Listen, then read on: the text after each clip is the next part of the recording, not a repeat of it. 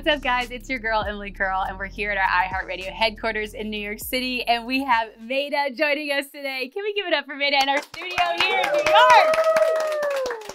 It's so fun because I was just telling you this. The last time I saw you, 2021, on Zoom. Oh my God. I wonder where I was. Was I in my apartment? Do you know? You were in your apartment, and it was fun because Bitch Don't Be Mad just came out, and you did a special performance, and now so much has happened for you. I feel like so many fans are eager to hear your music. You have your latest project, When I Hear Your Name, your new album. This is your debut album that just released. Yes. Tell us about the project. It's so exciting. So much life has gone on. I know. It's been years in the making. I'm so proud of it. It's 13 songs. We have amazing features like Ty Dolla $ign's on there. SZA wrote a song. Lucky Day wrote a song. So amazing people worked on it, and I'm just so proud of it. But it all happened organically and naturally.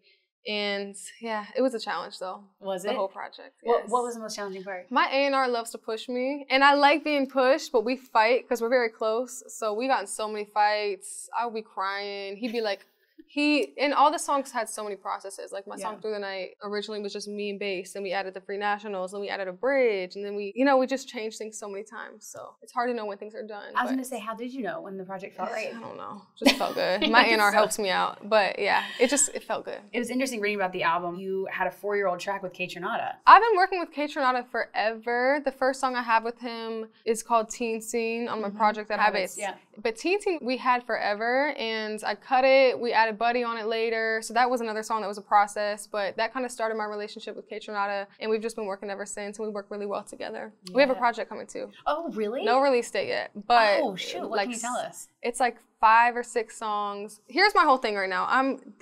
When I Hear Your Name project is so emotional. I'm passionate, and I'm like so over talking about boys and being in my feelings. So it's kind of just about dancing and going to the club and having fun. That's what we need, both sides of the coin. Which is refreshing for me. It's funny reading about like this project, you talking about how like you don't mind like airing your business. You're like, in fact, I love it. And that resonated with me. I was like, I'd love to hear it. Yeah. Yeah, I've gotten a lot better over the years because I used to get in so much trouble for trusting everybody and just giving all my business away. But that's how I relate to people and connect. So I don't think it's that bad. Yeah. But it can get bad when you tell the wrong people. But for your next project, you're like, I'm steering away from that? A little bit. I'm just tired of being sad. Sad girl summer is gone and past. Yeah, exactly. I'm a manifest, just like going out and having fun. To go back a little bit, you got your start posting covers on YouTube and Instagram, and now you're Rock Nation's 2020 breakout artist. What's it like for you? I mean, just to hear that alone, I mean, to know that so many people are recognizing your talent and your value. It's wild. I think that it all happens so fast, but also so slow at the same time. Little things happen every single day that kind of just lead you somewhere, and one day you look back and it's like, whoa, how did I get here? So yeah, I used to do covers, Maeta Mondays. Every Monday I would post a cover, but I sucked at it. I was so inconsistent. It was like a Monday a month I was posting a cover. Yeah, it's crazy now that I've worked with the people that I've worked with, coming from just putting songs on SoundCloud and YouTube. What is your favorite cover that you've ever done? Because your fans have speculated. They think they know which one it is. Oh, 1+1? Is that it? No, that's what they said. Don Tolliver's. Oh, Swinging on Westheimer. Yeah. I love that song too. I know that I did something well if I listen to it on my own. That's every time I'm on a plane, that's a song that I like take off to. Yeah. It just puts me in a peaceful mood. So Swinging on Westheimer. Yeah, but the song that I'm adding to my tour set list also, my favorite song to sing in the world that isn't mine is 1+1 by Beyonce. Oh my God. That's another one. Are you seeing Beyonce live? Are you going to her show? I did see her already. You did? Where'd you see her? I sobbed my eyes out. She did 1+1 as the second song, and I'm like, why should she make me cry within the first 10 minutes of the show? The show was, I saw her in New York. The show was truly phenomenal. Yeah. I was like, I felt like I had a Beyonce hangover afterwards. I came yeah. How do you top this? I was on a high for like a week. I had a spiritual cleanse. Or something. Well, you love Beyonce, but a lot of people love your music. So a lot of famous fans, Kylie Jenner, Demi Lovato, Monica, are all fans of yours. Anyone in particular that has told you they loved your music you got really excited about? Yara Shahidi? Shahidi, yes. Oh. I met her recently, like a week ago at an event, and she was like, oh my God, my friend just put me onto your music. And that was just amazing because she's such a cool person. I've seen her in all the shows, and so that kind of was interesting. It's just cool because you never know who's heard your music before, you know? Like I would have no clue if I didn't run into her that she had been listening to my music, so. That's amazing. That's cool. And now a lot of people are going to hear your music because you're going on your first solo tour. Yes. How are you feeling? Are you nervous? Are you excited? How do you prepare? One thing about me is I don't like to think about things until it's about to happen. Because if I prep too much, I feel like that's great. I'm a Pisces, so everything's last minute and spontaneous for me. So I haven't really thought about it, to be honest, but it's getting there. We're like a week and a half away, so I'll think about it like a day or two before. What? Like, to really just process it. I don't want to freak myself out now because then every day leading up to it, I'm just dreading. Because it's a nerve-wracking thing. Like, my first tour, I opened up for her and Jasmine Sullivan, but I've never done my own tour. Yeah. So we'll see how it goes. Anything you learned from them that you want to carry into your show? One thing about them is that their shows never got old. After I performed, I would go and watch them in the crowd every single night, and it was just amazing every time. So I think just switch it up and have fun. And Jasmine just sang her ass off, which was like... I bet. She made me want to just go, like, do vocal lessons every single day. So, yeah. And that's coming from you. It's like, damn. I know, but she's incredible. It's amazing. Well, we're so excited to see you on tour. We're so excited to have you here. And we thought we could play a little game for our audience to get to know you a little better. Okay. So we have what we call Behind the Gram, where we want you to take us on a journey through your Instagram. We pulled a few of our favorite shots. Tell us a story behind each one and we can go through it. Does that sound good? Yes, I'm excited. By the way, you have a lot to work with. So, like, we're excited I for love this. Instagram. Okay, so our first one. Here we go. All right, so this is obviously you and Pharrell working on the album. Yes. Which is wild. What was it like working for him? It was amazing. We haven't put those songs out yet. So recently, my most recent project is not even an album. It's technically an EP. So I haven't even been calling it my debut album, but everybody assumes it is. So I'm just kind of accepted it. Oh, okay. But him and I are working on my project that's going to be after this one, which we have barely started. Yeah, I did a few days with him in Miami. It was amazing. He's an alien. Like, I left there feeling like on a high for like a week. I just felt so amazing, and his energy's great. He told me some things that made me cry. Like, he was just complimenting my voice. He called me his inspiration. And then I had to go to his bathroom and I shed a tear too. Because it's just amazing. Like, I'm in Pharrell's studio and he's just complimenting me. And I'm just like talking to him and hanging out and watching him work. We did like 4 songs maybe. This stuff with me, just obviously reading about, you know, your project and working with him, is you said that he's like the most collaborative artist. Like, really appreciate your opinion. And that's interesting. And it's crazy because you wouldn't think the most legendary people would be like that. But I think that's probably why he's so amazing and still just keeps on getting bigger and bigger, because he's just, I don't know, he's humble and he's open to hearing what I like. Who am I compared to Pharrell? You know, it's like, I don't think he gives a fuck. Well, I didn't until he started asking me for my opinion. So and then you're like, oh shit, now I'm nervous. I know, and I was like, I'm not gonna tell him I don't like anything. So you're like, it's all perfect. It was pointless. 10 out of 10. Yeah, but that's funny. That's so cool to hear though when you hear of that. Those stories. Yeah, he's amazing. I love it. Okay, so let's pull up our next one. I have to ask you about this because this one my I have you God. laughing out loud. I don't want people to think I'm rude for this one, but they need to know the BTS. The caption, I gotta stop letting my attitude slip in public. Oops. By the way, it's so funny. This is my friend Angelique who's interviewing. And really? She's interviewing, so hi Angelique, and she's interviewing Sydney Sweeney. Yeah. We can see you in the back. Tell us about this moment. So basically, here's the real truth. I think people thought that I was getting mad at like a photographer, but my manager was there and he just does the most. His name is Jason. I feel like he's about to pop up behind me because I'm talking about him. So I have a digital camera that I bring everywhere. It's like one of those old like digital cameras, and I made him take pictures of me, but he wouldn't stop and he was getting in everybody's way. I was just like, Jason. And he was embarrassing me. That's why I did that. But we got the good pics, so. That's all that matters. Yeah. Did you get to chat with Sydney? No. But she was really nice. Everybody was kind of attacking her. Yeah. So I just let her gracefully walk by. That was a crazy event. Anyone else that you were excited to meet that night? Steve Lacy was there, and I met him, which was cool. Oh, that's cool. I was at the store buying a dress for this, and Terry Jo walked by me. So it was a day full of stars. Oh my God. Okay, so let's go to our next. First off, you look fire. Thank you. But then the caption, I regret deleting, don't hate me. Did you delete this and repost it? I did. I'm like the most indecisive person. I keep saying I'm a Pisces, but it is a Pisces thing. I'm so indecisive. I don't know. I was just overthinking it. And I just posted it too early in the day. Nobody cared about it at the time I posted it. So I reposted it later that night. It back to life? Yeah, because I was looking at them later like, damn, Maeta, these are too good to not show the world. I can't believe you archived that. I know. Thank you. I was in New York with my management, and I make him take all my pictures. So, and we were just bored. It was like 3 a.m. I know he wanted to go home so bad. He's right there laughing. He wanted to go home, but I made him stay up. And you got the shot. You dedicated it. What did you? Were you mad when she deleted the post? No, because I knew that she's gonna get back up. She goes through that. Yes. You knew that was gonna happen. They know me. Yeah. That's funny. Okay. All right. What about our next one? This was so cool. This has to be a crazy moment for you as an artist. What's it like when you see like something physical in your hands, like your big vinyl reveal? It's amazing. I think right now I'm in a place where there's so many things happening behind the scenes that I don't really know about, and it's so cool to just see like, this is my vinyl that we're working on, but seeing the pictures that we took and they're in posters and somebody printed that somewhere and shipped it to or brought it to me. Like, it's just so much going on. It just feels so amazing to me. But yeah, that was my first time seeing my vinyl like mock-ups in person and seeing these pictures that we took at the Virgin Islands like printed out. and like this tall. It's amazing. Well, being so indecisive, like when you saw it, were you like, I love it? Or were you like, I have some ideas? No, I couldn't at that point. They would kill me.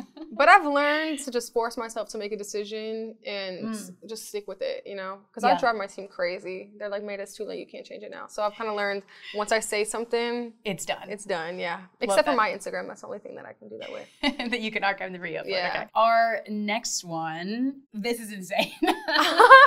Wait, okay, tell me about this fit. Tell me about your style. Where did this come from? So I have a friend named Sada. She's a stylist and a photographer, and we were just bored, like complaining about how bored we were in life, and we just went, I paid like $250 to go to like a studio in downtown LA, like one of those photo studios, and we just took pictures. And that was her dress that she actually cut open. It wasn't supposed to be open like that, but she got a knife and cut it. What? How did she know that was gonna work? She's just one of those, she's one of those creative girls that makes anything look good, and she kind of just makes her own outfits out of whatever. Like, I don't have that, but she does, and she did it for me. Does she style you? Do you guys work together a lot? She does sometimes. A lot of my recent posts she styled. Like, I have this like bikini post on top of my rooftop of my building that she did, and everything is, I work so well last minute, so that was a very last minute thing. And that's funny because that was actually on my digital camera. We did the photo shoot with like a professional camera, all the fancy stuff, but I actually like the digital cameras better. Do you have a digital camera you swear by? Like, is there one that you like love to use? I have one now. It's like a Canon old.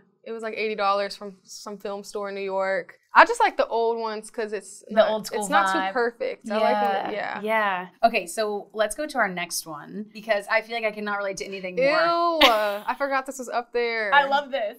This is your dating red flags. It's real. Number one, if he calls women females, just like no. Like females, I don't call you male. Number two is when, I think for me, it's when a guy doesn't ask about your life. I'm such a curious person, so I'll be dating a guy and I'll just want to get to know them about their family, like blah, blah, blah, like all that kind of stuff. But I've had a few situations where they literally have not asked me one question about myself. Like, what are you here for? If you don't even want to, yeah, like such a turn off. They literally don't know who they're talking to. Ew. No, I love that you did it. I feel like all of those are so true. Especially the second one when it's like, if there's someone's not curious, then it's like, what, would you just agree? Do you just want anyone who likes you? It's I think that is what it is. I've dated too many guys like that, and we'll be at dinner, and I'm curious, so I'll sit there and ask about your whole life, and they just answer. And then it's like, okay, what's the next question? Like, I'm not here to interview you. But. And then they're like, I like you so much. It's like, well, literally, who am I? I know. You actually don't know who I am. I think they like their ego stroked. I think that's what it is. Yeah. Okay, so our next one, we have this photo here. First off, the whole fit's amazing, but I want to take a moment for the caption. What's the craziest thing you ever did for love? And I'm curious, what's the craziest thing you ever did for love? I think this is the thing about love in general. You can't control who you love, and sometimes you just love crazy people. I don't think I've done anything crazy for love. I don't know. Like the other day I was with this man on the street screaming in public, and we're just so mad in the moment that we don't care. But then like an hour later, once we were done, I was like, what if somebody got that on video and it went viral, and then like I'm so exposed, you know? Just, I don't know. Sometimes when you love somebody, you just don't care about anything. So true. It's like the whole world doesn't exist. Full goggles. Yeah. I mean, sometimes I used to just not work and I wouldn't go to the studio, and it's like so stupid, but I don't know. Yeah. So speaking of the studio, let's actually go to our next one. We talked about Lucky Day, but in the studio, tell us about this. This was the session for Through the Night and Clarity, which are both on my project. Yep. It was a good time. He likes to talk shit. We were all drinking and eating and just playing games. We stopped and played like a card game at one point, and we just had a really fun session, and those are the best sessions. Do you feel like you get the best stuff out of those too? Yeah. I always say that I hate when making music feels like I'm in school, because sometimes you go to a session and you meet people and it's like, hi, nice to meet you. Let's talk about life and like write an amazing song in the next 3 hours, you know? So sometimes it's weird and it feels forced, but with him it's like, it's just normal. He's just a natural writer and probably the best vocal producer I've ever worked with. Oh, really? Yeah, because he was telling me things I was doing in the song. I mean, some of it's natural and obviously I can do it, but a lot of the little things, he'd be like, slow your vibrato right here, add a little rasp right here, like emphasis on this. Like he's very good at it. And I was actually in shock because I worked with a billion vocal producers, but he like shocked me at how good he was. And you liked the way it sounded, but like when you heard it back, it like made a big difference. Yeah, and I cut that song in like an hour, which is crazy because on my own, I mean, usually I cut songs quick, but with him, I do 3 takes and he's like, that was the one, and he forced me to move on. Because I could sit and do the same line for 10 minutes. Do you normally produce yourself with vocals on projects? Yeah, I never work with anybody. He just did it because he was there, but I'm such a control freak. But my team has been forcing me out of it. Yeah, because I think you've been working with a lot of people now. Like, yeah. Usually when I work on a song or a project, whatever, it's me and my engineer and that's it. wow. I don't like people in the room. It's like a I sacred don't like experience. strangers. It is. It's like all the things that I have to compromise. That's the only thing that I'm not going to compromise. So do you think you'll work with Lucky Day again? Like, is this like... Oh, yes. Okay. Yeah, we text all the time. I haven't really started my next album yet, but he'll be on it for sure. We got a next one for you. We got to talk about this selfie for a second because you're with, obviously, the queen, Yes. Rihanna, which is Oh, amazing. my God, I cried. Did you? I love her. I love I her. really do. And it's crazy because she has shaped so many people's childhoods. Even when we were watching the Super Bowl, it's like, I wanted to just cry because these are hits from our whole life that bring back memories. And it's just amazing how one person can have so much power on people's lives and just the world, you know? Like, she's just like an icon. So What did you think when she announced her like baby bump? Like, were you? I didn't notice losing it at first. I was at like Tao in LA and everybody was drunk and screaming and in the way. I couldn't really even watch it that well. But at the end, I think we all kind of realized. You're like, that wait she a was second. preggers. But I feel like the rumors were around at that time. So Yeah. I don't think anybody was like surprised. Oh, because that was her second kid. Oh, we were like, oh my Yeah. God, we're never getting music. I think that's what everybody said. Yeah, do you think we're ever getting that 9th album? I don't know. Maybe in a couple years. But that was at her Fenty Beauty party. She walked in, my A&R, who's also her A&R, introduced us, and she was like, oh my God, let's get a selfie. And I just took it, and then I started crying. It was a big moment for me. Okay, so the last one we have for you, I just thought this was so cool, and this has to be an amazing moment for you, to see your fans reacting to your music. I mean, I albums was I've heard in in a shock. minute. Yeah, what's it like getting to see your fans engage with your stuff like this? Well, it's amazing. I'm a secret Twitter. I type in my name and see what people are saying all day do long. you? Oh, so you're Because looking. I want to see the real stuff. I don't want to see what people are telling me. I want to see what they're telling the world, and they don't think I'm gonna see it. Because then Yeah. that's like the real reviews. And everybody's so had true. amazing things to say. I'm proud of it. It shows that taking your time is worth it. This whole project is so real and raw, and I didn't lie about a single thing on it. Like, I really mean everything I say. So I think that it just shows that works out. What do you think is the biggest lesson you learned through this project? Maybe the biggest thing you learned about yourself? I think I'm still learning, like, trust people. I don't trust anybody's opinion except for like one or two people. Actually, maybe Rihanna's. yeah, Rihanna. I don't know. It's confusing because it is like trust people because I'm such a control freak with my voice, and when people tell me what to sing, I don't like being told what to do, but at the same time, they were right. But at the same time, I didn't get too many opinions on this. So it's maybe like, keep your circle small when you're working on a project. Don't let everybody hear. But Interesting. Yeah. this project was an outlet for me to just get out all this relationship shit because I was going through a toxic, like, dark relationship, but it was passionate but like so like fucked up at the same time. This project was just me getting all that out of my system. So I just feel like a breath of fresh air. It's been like it's off moving my on. shoulders. Yeah, It's like in the art, now it's in the world. exactly. Did yeah. this person reach out to you about the album? Like, have you heard? Yeah, they know it's about them. Okay. I think they love it. It's like an ego boost. Which is a red flag, you know what I mean? It is a red flag because they love the songs. They just hear them and it's like, they just think it's funny. It's like, I was actually sobbing while I sang this about you. Yeah, But it's actually whatever. really emotional. Yeah. Well, look at you. You're at iHeart. You're doing interviews. You're doing that. You're going on a Exactly. tour. It's like, who came out the better side? Exactly. It was worth something. Well, man, we're so excited for you. Like we said, we have all your fans here. Anything that you want to say to them? When I Hear Your Name, out now. Listen now. Tour starts August 22nd.